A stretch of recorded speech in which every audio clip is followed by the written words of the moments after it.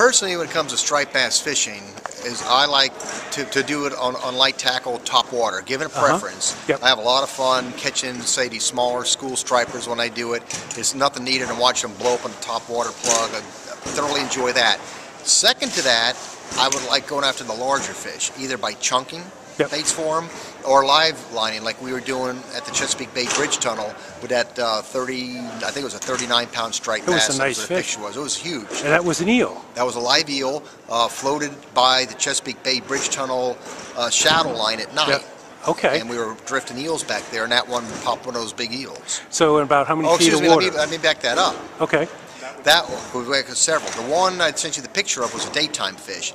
That was in Chesapeake Bay, drifting over a ledge inside like a little bit of a slough, drifting with live eels, and he popped the live eel. So the water wasn't very deep at that point? We were probably in about, I'd say, 35 to 38 feet of water when we caught that one. Great, great. Well, thank you very much, George. I appreciate it.